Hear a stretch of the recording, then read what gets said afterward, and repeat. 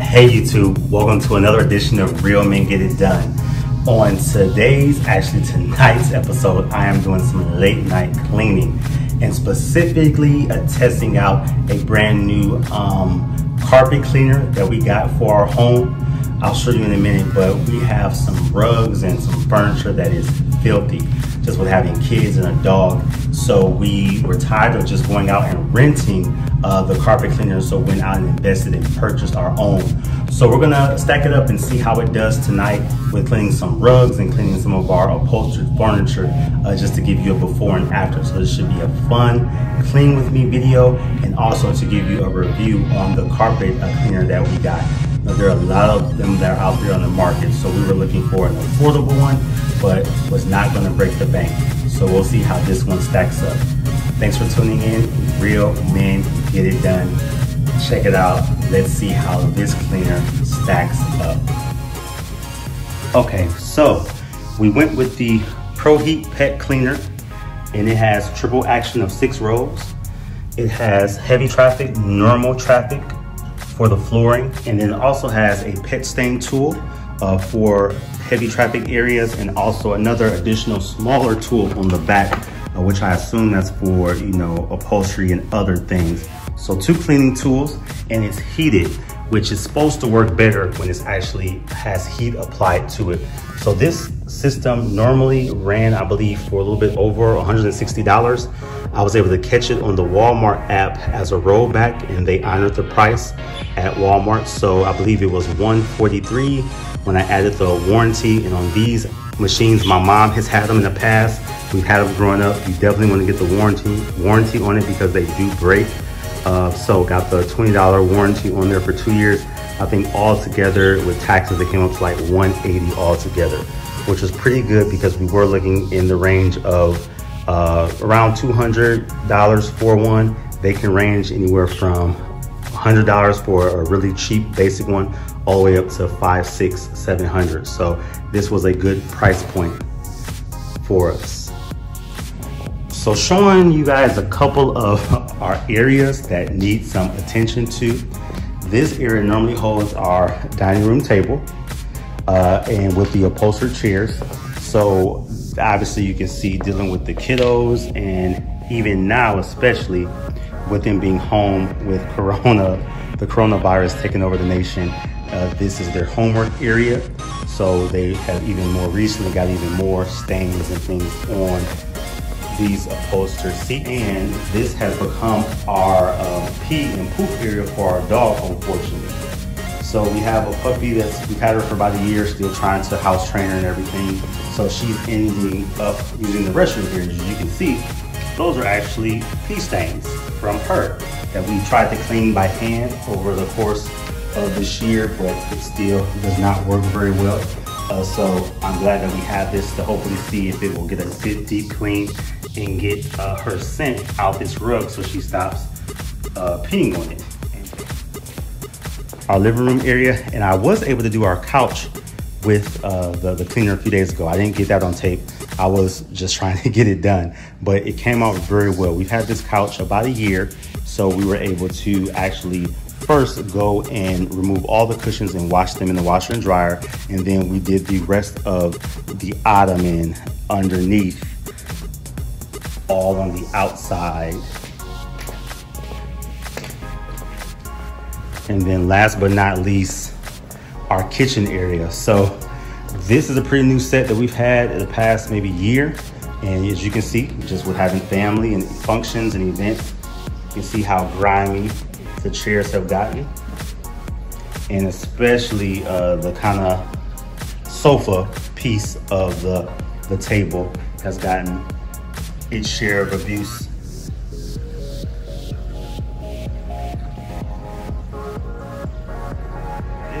And then this rug, this was one that I was almost going to throw out, so we'll see how it does.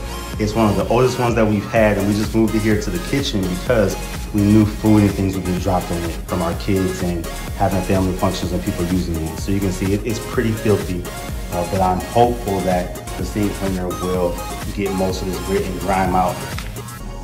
The last thing that I'll mention is that, of course, I've already vacuumed and and use the vacuum to get any dust and any food particles off of everything. So that's one step in this process. The other step is actually having a good cleaning solution. I like working with home remedy, do-it-yourself products because they're a little safer and it helps you to save money. And so I do have the professional advanced Bissell that came with the actual cleaner. But in here, this is an old Bissell bottle that I've used, which actually has a DIY cleaning solution of white vinegar, a Tide Pod pack is in here. Also, I believe, what else did I put in here? Vinegar, Tide Pod, I forgot what else, but that is the basis of the actual solution. Search online, there are a lot of great remedies that are out there for carpet cleaners, but I will tell you as a testament, vinegar, white vinegar, my mom was using it when I was a kid. It works wonders. It does a lot of great good in terms of cleaning and is as a natural product. But that along with the Tide Pod works very well. Oh, I remember, it's water, Tide Pod, white vinegar, 409 degreaser is mixed into there, and I believe maybe a little bit of baking soda that I put in there. So all good, great, natural kind of cleaner and remedies, but that's what's in here, which I put in a spray bottle because I'm going to pre-treat some of the fabric areas on the upholstery materials, and then we'll use this solution inside of the cleaner as well to actually hit all the areas.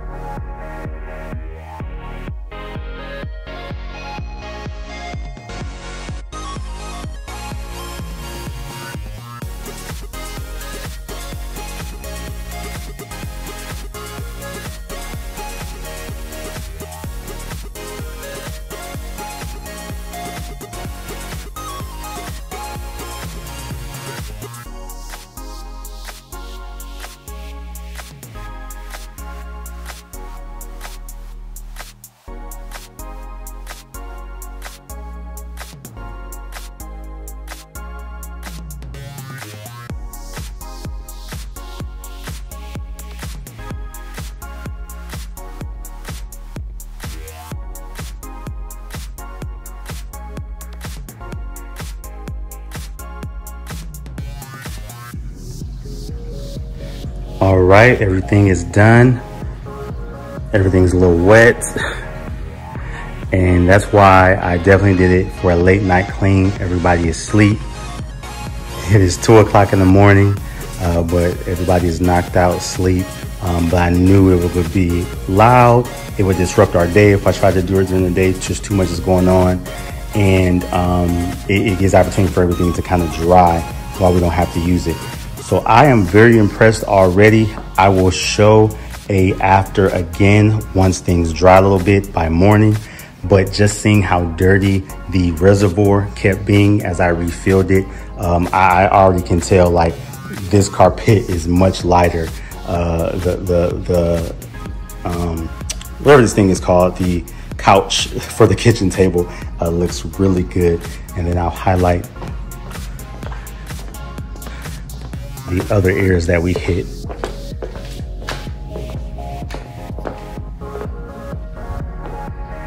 So this one looks pretty good.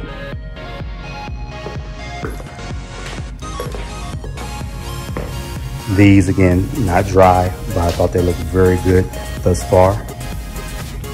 And then our rug looks way better. Some of the actual urine stains are stained in there, but it definitely lightened them up. So I will highlight that tomorrow and show you in the daylight of the before and after of everything once it's dried a little bit.